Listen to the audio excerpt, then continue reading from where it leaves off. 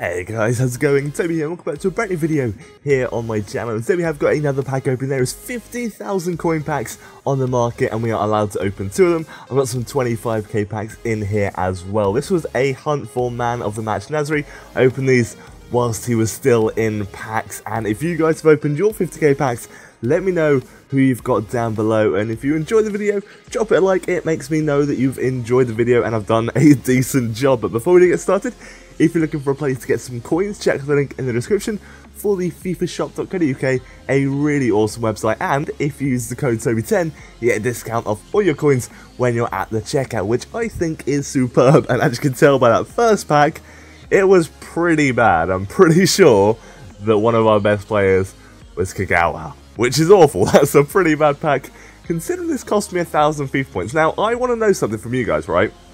I bought about 4,600 FIFA points on maybe, I'd say Monday or Saturday, I don't know, at some point, right? I bought about 30 quid's worth for FIFA points, and I spent them all, spent all 4,600, and then when Man of the Match Nasri came out, literally as they made the new packs, those 4,600 FIFA points that I'd already spent came back into my account.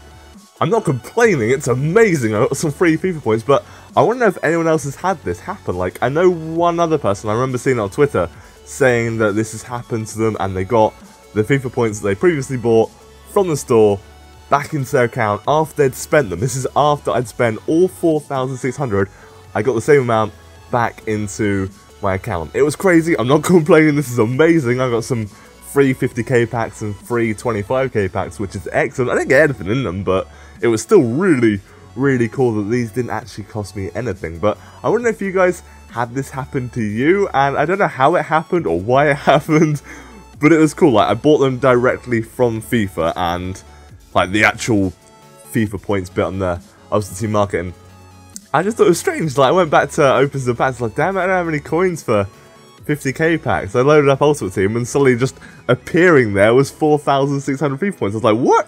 How has this happened? It was awesome, but we didn't get anything in them, and unfortunately, no Man of the Match Nasri, which is a big shame. I've seen a couple of YouTubers get the Man of the Match Nasri, and I'm very jealous, because my luck's been pretty appalling, but I'm saving, like, the 2,500 FIFA points that I've got left for any special packs, because this week's Team of the Week is actually crazy. Like, it's pretty good. There's a second informed Robin, second informed Tevez, there's a Schürrle, there's so many, I think there's a Thiago Silva as well. There's so many good players in this Team of the Week, so I'm going to save my FIFA points, and if you've got any, might be worth doing the same, because I think EA might do some special packs at some point in the week. Like, I do expect them to do some, since it's such an epic Team of the Week. Like, they always do. If there's a really good Team of the Week, they always try and capitalize on it and make sure there's loads of decent packs. I'm saving those, and it might be a good idea for you guys to do the same. I'm going to have another squad builder out tomorrow, hopefully.